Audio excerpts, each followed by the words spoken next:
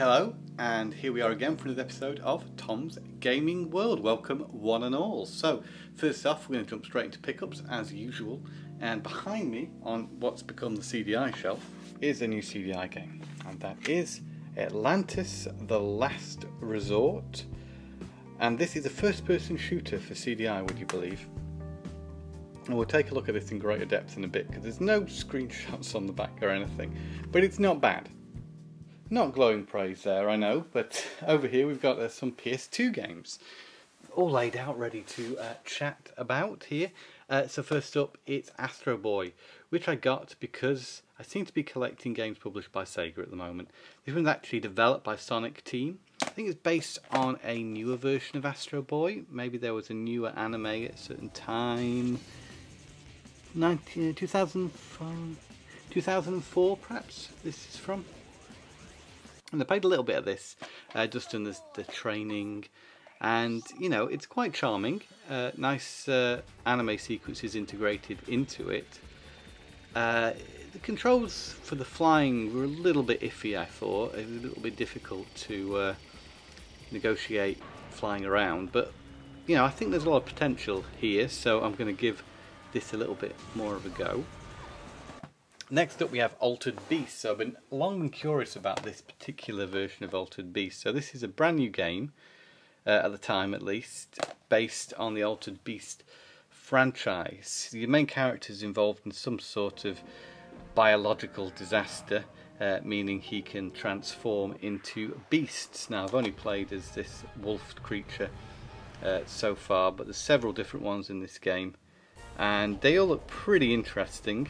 The gameplay is basically fighting through hordes of enemies, but you can only stay in beast mode for so long, so you have to sort of work between the two modes. You can fight as a human as well, but to get through the amount of enemies on screen, sometimes you've got to be able to turn into the beast. So, you know, it's relatively challenging, but relatively simple, good fun so far. I mean, if you can find it cheap, get it. Don't spend too much on it. I think I spent a little bit too much on this one. £15. Next to something like Astro Boy, that was £10. So thankfully this next game didn't cost a lot of money at all, about £4 or slightly less.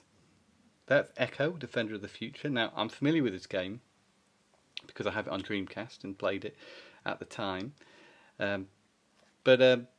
Yeah, published by SEGA, as all these seem to be.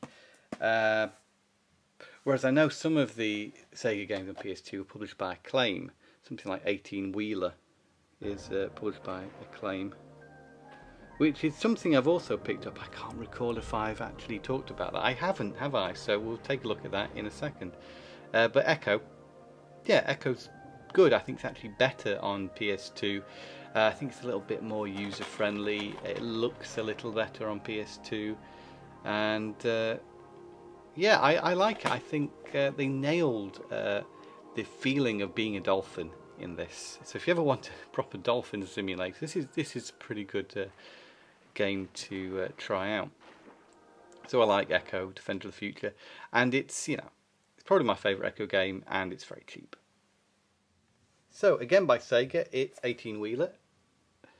A game I actually already have on GameCube, but yeah, it seems to be specifically PS2 SEGA I'm most interested in at the moment. This one, rather than being published by SEGA, it's published by Acclaim, which is quite interesting. Now playing this game again, I realised how hard it actually is. Of course there's different modes, there's the mini-games, the parking mini-games and such, but the main arcade race mode, yeah, it's hard to, in typical arcade SEGA fashion, it's hard to hit them checkpoints. And yeah, of course you're driving an 18 wheeler, so those things kind of move pretty slow, so you got to make sure you destroy the vans, which give you extra time. You really need to do that if you want to get to the end and win. But again, this was dirt cheap, like Ecco. Very affordable game if you can find it. 18 wheelers, a good game all in all, just a little difficult. So plenty of pickups in today's episode as we move over here to the Master System, which has Global Defense in it. So I picked up Global Defense for the SEGA Master System recently, and this is a pretty great game. It's two sort of modes you play through.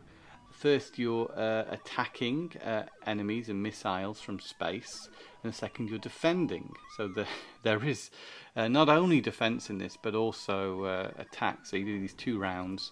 To move your little vessel around, you have to hold down, I think, the 1 button on the Master System controller. It's pretty cool. I like Global Defense. I think it's got pretty good music. It's got nice controls and so very satisfying gameplay. So here we are with Atlantis. What's the subtitle to this game? The Last Resort. That's right. So we're going to play it on Cricky, I suppose. Some sort of challenge. So this is a first-person shooter for the Philips CDI.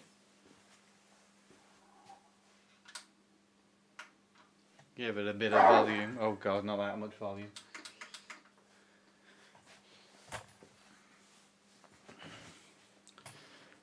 A beautiful CG cutscene to begin. Here you will get the idea that this game doesn't take itself too seriously.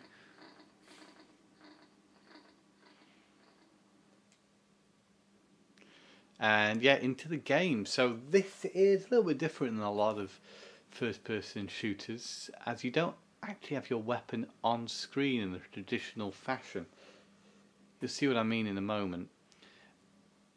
But it's most comparable with something like Wolfenstein 3D. So the early first-person shooters. Doom, Wolfenstein, etc. So here we are. The gameplay takes place within a window, which is a little bit peculiar, but you have this sort of border around it. It reminds me of Kefir on the CDI, actually. I think you can strafe. Let me just go back. Oh, what did I do? So restart. So, oh, the music's kicked in now anyway. So I think you can strafe. What button's that? Wow, if you move...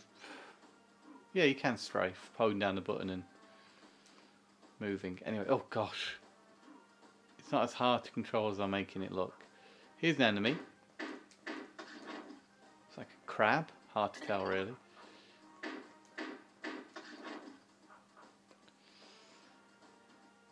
But yeah, if you ever play Wolfenstein 3D before, you'll notice this looks very similar to that. Is it a great game? Now I've played this a little while. The levels are a little maze-like, but not too hard to find your way around. There's a variety in the enemies. You see there we've got some bats. But this is a pretty by the numbers, relatively simple first person shooter type game. Then that, despite looking like it was 3-dimensional, that sort of worm there was, I think it was 2D sprites.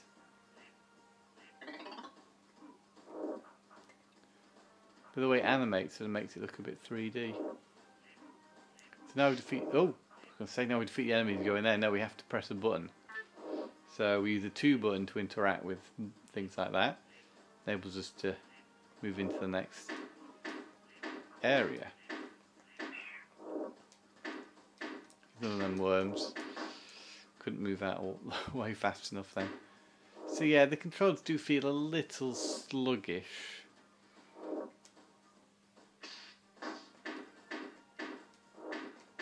I wonder how this would play, because I have the trackball for CDI. I wonder how this would play with the trackball. What's shooting at me? But I think you get the idea. This probably isn't a game you're going to be too amazed by or want to rush out and buy. But there, other than the online shooter game Ram Raid for CDI, I think this is the only other 3D shooter like this, of this type, available on the format. So if you really wanted to play something like this on your CDI, then this is really your best option. And it isn't terrible by any means, but it isn't great either, and it hasn't aged particularly well. Whoa! But no, not bad by any means. And oh yeah, I'll just show you the cyborg on the sort of hover bike, if we can shoot him.